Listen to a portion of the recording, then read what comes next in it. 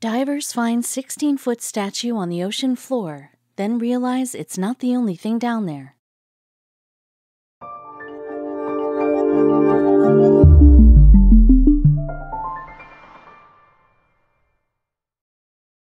But before we start, please make sure to subscribe to m&rtv and hit the bell so you never miss any upload from us.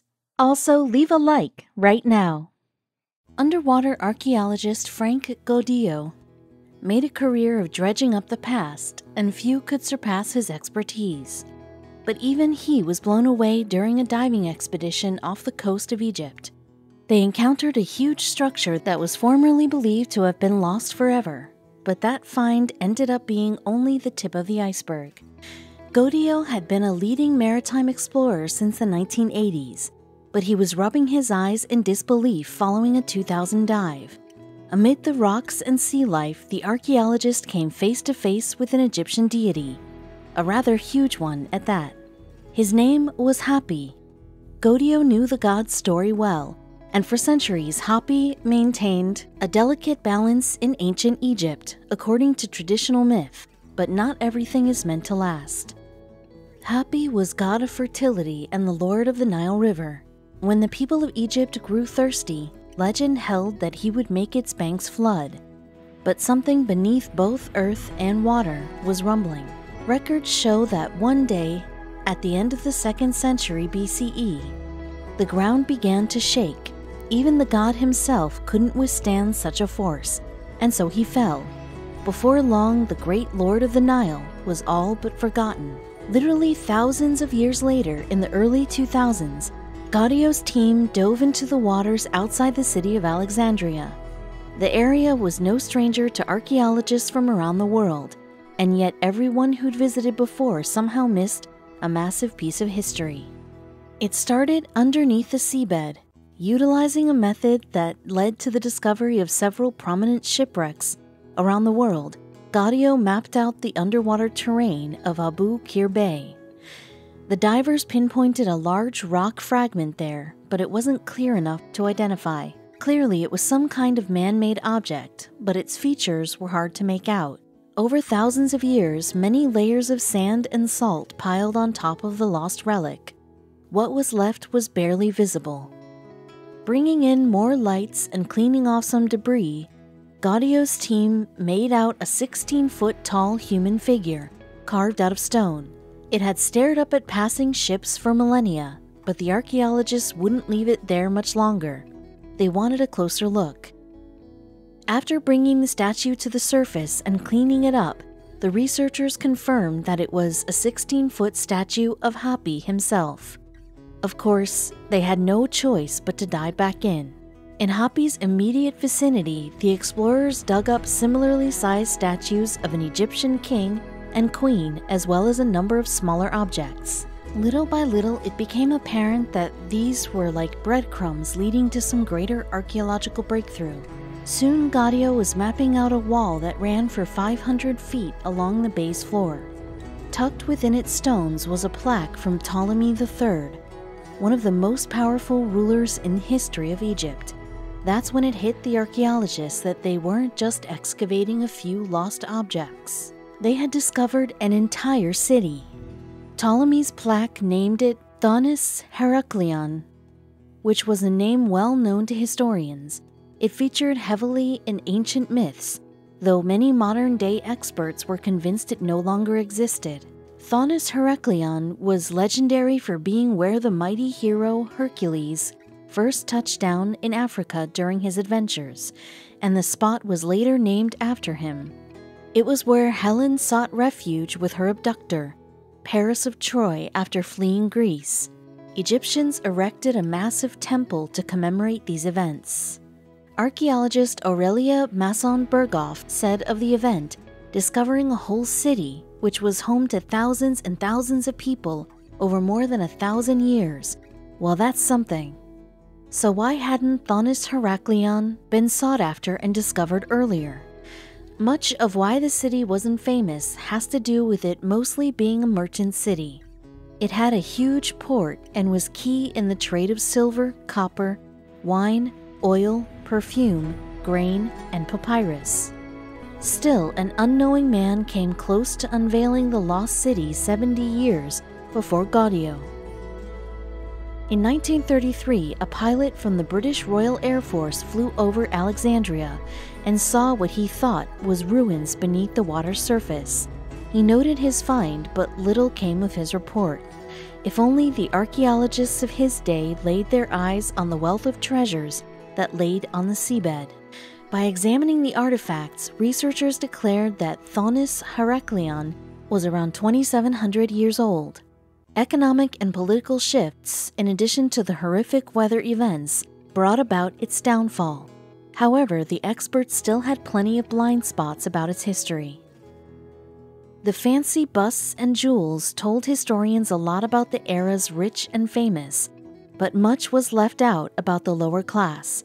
My hope is that future discoveries will enable us to shed more light on the lives of ordinary people, says Massenberghoff. Archaeologists will probably get their chance soon.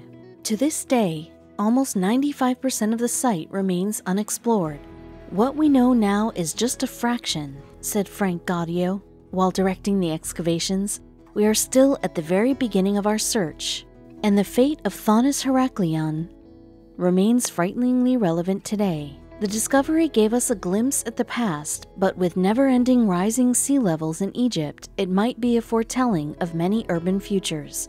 People around the Mediterranean will grapple with extreme weather events, so the story of Thonis Heraklion could spur them to adapt. It's likely the greatest lost city ever found, but one discovered on the other side of the world in 2015 may have this site beat. The lost city of the monkey god was supposed to be a rumor, just a story spread by 16th century conquistadors and natives. However, that didn't stop ambitious explorers from putting their lives on the line to find it, and eventually discovering the rumor may have been more real than they thought. By the 1920s, no one believed the city existed.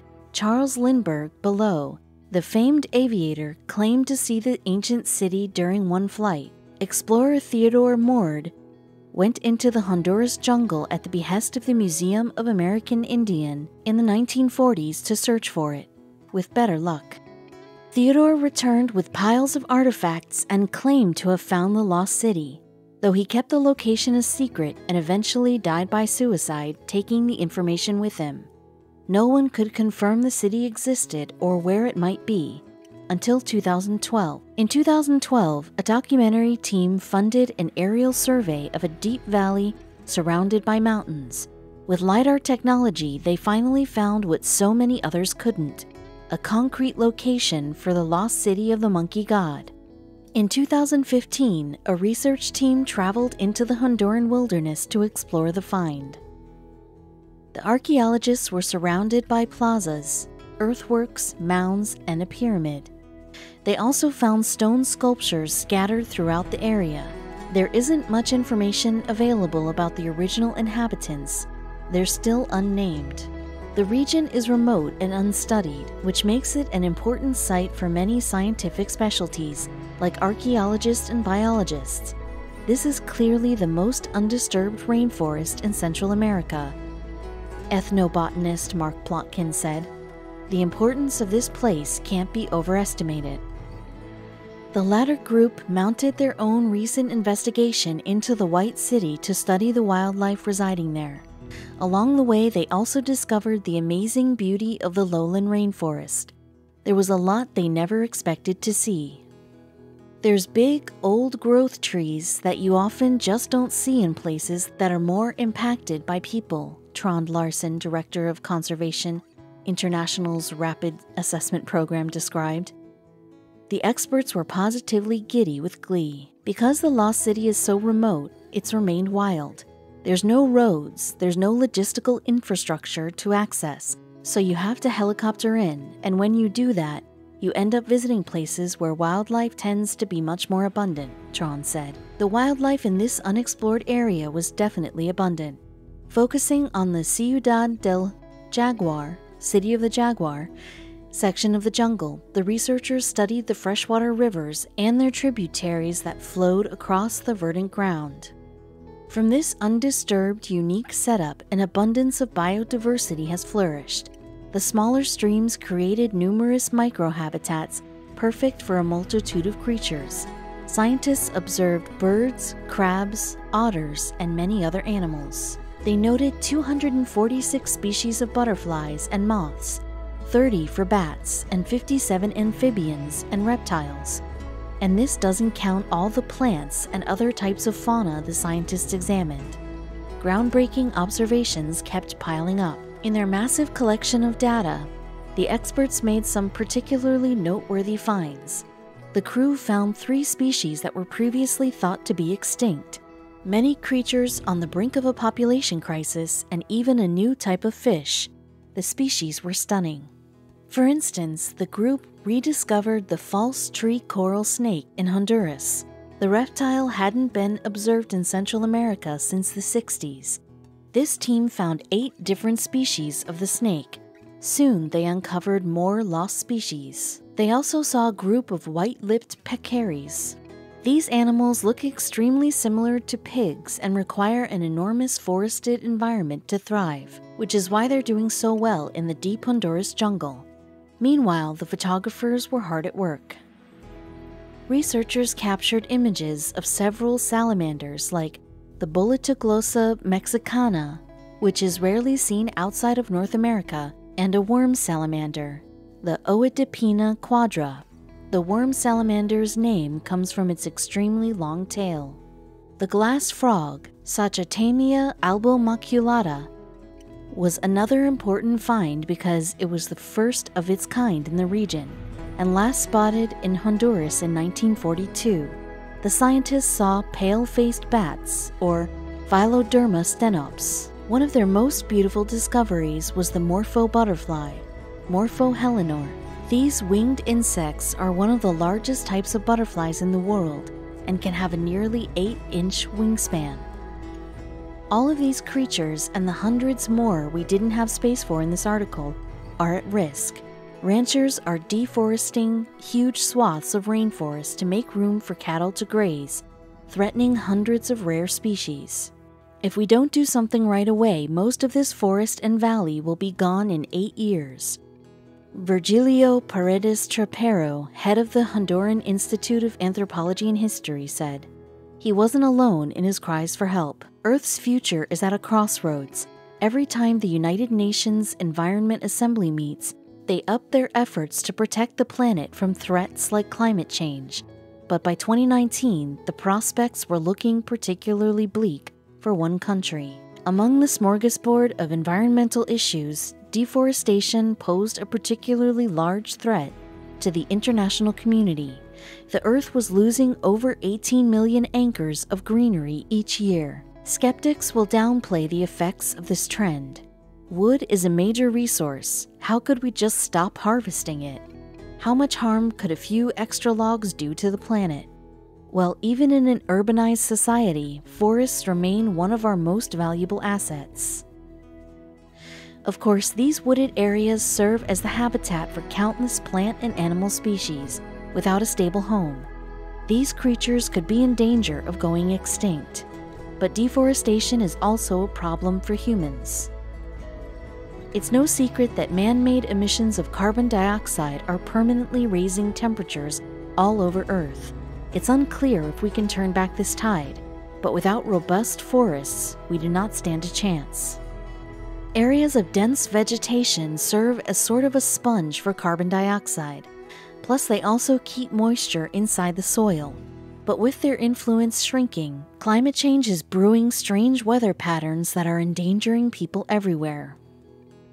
NASA has monitored these effects using satellite technology. Years of data from MODIS, Moderate Resolution Imaging Spectroradiometer, have shown unexpected shifts in greenery over recent periods. For most of the 21st century, the drop in trees has allowed temperatures to rise and water to escape, thus transforming lush agricultural areas into virtual deserts. This process has forced entire communities to leave their homes. Particularly in China, which contains a small percentage of the world's forests compared to its massive size, Desertification became an incredible danger. If the dust storms in center city Beijing were any indication, the Chinese were quickly losing their country. Zhang Jinlong, director of China's Forestry Administration, understood the dire situation required an immediate response. Pulling a few strings with friends he had in other parts of the government, he set a bold plan into action. The rest of the world, however, wasn't aware of the forestry solution at the time. They only noticed it in 2019 when NASA's satellites picked up on a startling find on Earth's surface below. Thanks to the work of concerned environmentalists everywhere, greening was on the rise. All of a sudden, however, about 25% of that growth appeared to be coming out of China. Only a few years prior, it looked like it was on the verge of becoming a sandbox. Clearly, this was no happy accident. With the trees sprouting in such neatly organized rows in many of the most vulnerable regions of China, only a human operation could be responsible. But how did this all happen so quickly? It turns out that Zhang convinced the government to lend him the assistance of 60,000 soldiers. Instead of carrying rifles, however, these troops trudged out to the environmental battlefield with shovels and gardening tools. When the first spade broke through the dirt, the 3 North Shelter Forest program was underway. The troops got to work planting thousands of trees to form an artificial forest. Ultimately, the plan was to build a great green wall. Naturally, the strategy isn't a guaranteed success. Ecologist Zhang Jiaoming pointed out that the government has planted much of the greenery in spaces not capable of sustaining plant life. Many of the trees will die out before too long. For the short term, at least, China's forests have boomed. The renewed greenery elongated the growing season and lessened the severity of dust storms. Best of all, the program inspired similar efforts worldwide. India suffered from many of the same industrial and ecological problems as China, so they too turned their attention to forestry. Summoning a huge number of volunteers, the country managed to plant a record 66 million saplings in just half a day. India also upgraded its irrigation systems nationwide, bringing water to previously dried out areas. While this process does siphon moisture away from other areas, it's been effective at fighting back against desertification. Given the current state of our planet, a ton of work is necessary to keep our world beautiful and livable. But whether you're a soldier or a civilian, anyone can make a difference. For instance, Sebastião Salgado, a Brazilian photojournalist, made a huge impact. After spending years abroad highlighting injustices across the globe, when he saw the effects of deforestation, he and his wife cooked up an unbelievable scheme to help out. See, the earth mattered a lot to him. He took photos that told stories about war, famine, poverty, disease, and violence. But fans of his work found relief in Salgado's nature photos, which portrayed the power of our planet. His wife, Lélia de Luis Wanek Salgado, wrote and edited the context to his photography books and produced a documentary about her husband's work called The Salt of the Earth. Together, they saw all there was to see, or so they thought. Back in 1994, the couple spent months documenting the Rwandan genocide. Understandably, the horror left them feeling broken, and when the war was over, all they wanted was to rest up in their hometown in Brazil. After having been on the road for years on end, seeing Minas Gerais, Brazil, felt like huge relief at first. That was until the Salgados began to notice the change in the landscape around them. Their home hardly looked familiar anymore. The trees outside their land had vanished, and all that remained were empty stretches of dirt. While this region is not part of the Amazon rainforest, its flora is supposed to be quite similar. Clearly, that was no longer the case. Deforestation has plagued South America for decades now, as the demand for wood just keeps on rising. In fact, Brazil specifically has seen the highest deforestation rates of natural forests in the continent, and most of it is done illegally. Between 2000 and 2008, both legal and illegal deforestation turned Brazil into a shell of its former self, with satellite imaging picking up less green year after year. Sebastio and his wife recognized this, and it broke their hearts. "The land was as sick as I was. Everything was destroyed," Sebastio told The Guardian in 2015. Only about 0.5% of the land was covered in trees. Without drastic intervention, he knew that number would likely soon be zero. "Suddenly, my wife had a fabulous idea to replant this forest," Sebastio recalled. "It was a tall order, one the couple wasn't even sure was possible. Could they even put a dent in deforestation impact? They knew they had to try. So they gathered all the manpower they could get and went to work. The plan was to gather the remaining seeds from the local region and carefully plant them one by one to get natural fauna to return to the area as well. Every day for years on end, the Salgados and a few volunteers woke up, put on their gear, and worked for hours to undo the damage and rebuild the forest that once adorned this province." Trees and plants needing a little extra TLC were grown in several greenhouses the Salgados built. There, Layla looked after them with the help of a local gardening expert. The more flora that survived and grew, the more land they could recover. And as time went by, seeds grew roots, roots grew branches, and branches grew leaves. It was difficult for the hard workers to not see their progress overnight. But after several months, their blood, sweat, and tears began to pay off. As the trees grew, Sebastio felt peace. All the insects and birds and fish returned, and thanks to this increase of the trees, he said, I too was reborn. This was the most important moment. "We need to listen to the words of the people on the land," Sebastio explained. "Nature is the earth, and it is other beings. And if we don't have some kind of spiritual return to our planet, I fear that we will be compromised." Over 2 decades, the 1,700-acre forest was almost completely restored by planting nearly 300 different types of trees and plants, which caused a whopping 172 of bird species to return to the area. Along with the birds, 33 endangered mammal species and 15 endangered reptile species were welcomed back into their native home.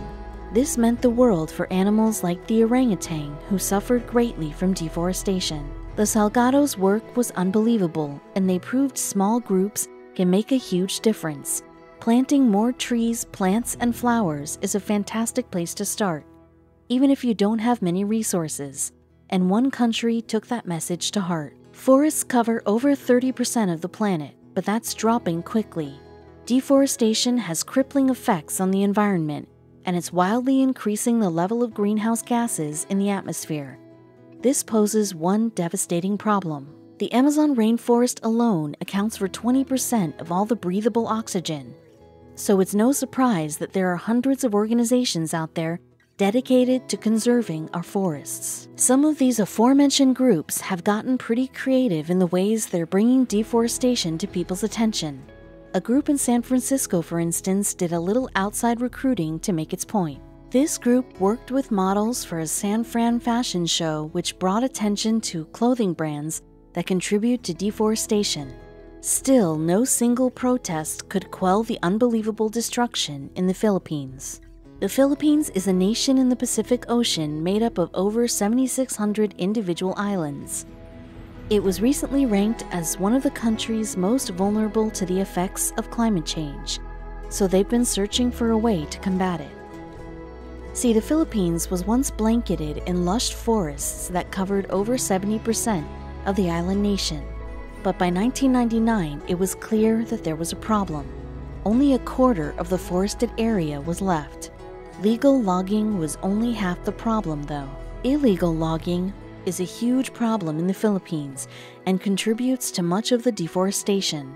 Consequences for the country include food shortages and dangerous landslides. But one man had an interesting plan to help his country. Gary Alejano was voted a representative in the Philippine Congress back in 2013, and he knew something had to be done to protect their forests. So being a legislator, he did some legislating, authoring a bill that might do just that. He considered the old-fashioned ways to solve the problem, using less paper buying organic food from smaller companies and limiting how much red meat people eat. But those were doomed to fail, so he sought out innovation. See, he knew that the younger generations were relying on the government to protect the forests for their future. He knew any plan that got the youth involved in solving the problem would have both immediate and long-term impacts. So along with a colleague, Gary authored a bill titled the Graduation Legacy for the Environment Act. The main provision of the bill would require students to do something unexpected before they were allowed to graduate. Before graduating primary school, high school, or college, all students would be required to plant 10 trees. That's 30 trees per student by the time they graduate college. But would that really make an impact? Gary was optimistic about the plan. This initiative, if properly implemented, will ensure that at least 175 million new trees would be planted each year, he said about the proposal. Looking into the future, the impact would be astronomical. Because if 175 million sounds like a lot, just you wait. If each class consistently plants that many trees, over 525 billion, with a B, trees will be planted over the course of just one generation. Still, the bill needed to pass. So Gary, unsure if he had the votes, introduced the bill to the Philippine House of Representatives. Would the House be willing to take on something so ambitious? As it turned out, they were. The bill passed the House successfully and was sent to the Senate for approval. Best of all, other provisions in the groundbreaking bill offered more solutions to the deforestation problem.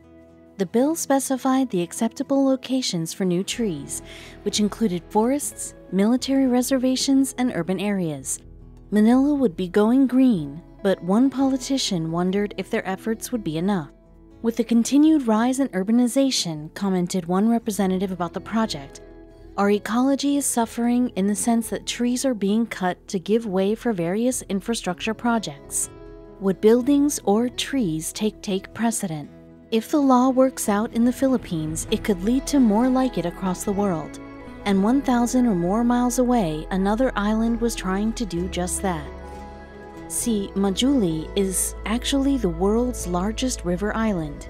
These special islands were really just big sandbars that form throughout a riverbed. Sometimes the sandbars are so large, people can actually live on them. That's the case with Majuli. But in the heat of the river's current, the island changes shape and size frequently, which poses a threat to inhabitants. At the turn of the 20th century, Majuli was approximately 340 square miles. But as of 2014, the island is only 135 square miles. Why the change? Because during the monsoon season, large embankments were built up the river to protect larger towns from flooding. This didn't allow the riverbanks to naturally flood and therefore directs all the excess water down the river towards Majuli. As river water erodes the island, spaces for the 150,000 inhabitants shrinks. Since 1991, over 35 villages have washed away, forcing villagers to leave the only home they ever knew. Indian authorities are concerned that within the next 20 years, the entire island of Majuli will be completely submerged, and the 140 villages left will be lost forever. If they don't do something about it now, their fears will become a reality. These people aren't the only ones being affected either. Animals are being severely affected by the intense flooding, resulting in major casualties. In fact, the snake population alone has dropped by 45% over the last 5 years. When the river flooded the island, it would pick up the snakes and carry them downstream. The water dumped the snakes onto treeless sandbars surrounding Majuli, leaving them exposed to the excessive heat and the harsh Indian sun. One man in particular, Jadav Payeng, from the missing tribe of Majuli, grew up watching the island shrink. He watched villages wash away, he watched animals torn from their homes, and he watched the villagers grow more and more concerned. As a young boy, Jadav loved nature, animals, yes, even the snakes, and anything that grew. This impacted him from a very young age and sparked his interest in environmental activism and forestry conservation. He was determined to save the island, and not just himself, but for his family and tribe. So at the age of 16, he decided to dedicate his life to do just that, saving Majuli. How he did it was no small feat. One day in 1979, he started planting trees. He managed to get seeds and made his way to a large, barren area on Majuli. He dug a small hole using a stick, dropped them in the hole, and left the rest to nature. He knew that planting one tree wouldn't do much of anything, so day after day he returned and planted as many trees as he possibly could. His hope was that the trees would grow tall with deep roots that would hold the earth in place and protect the island from erosion. After 40 years of consistent work, he planted an entire forest on the island, over tens of thousands of trees. This work resulted in a forest that was far larger than the size of New York's Central Park. The forest was rightfully dubbed Molai Forest. He said that planting trees became much easier once he could seed from the trees that already exist in his forest. Still, Jadav faced struggles each day.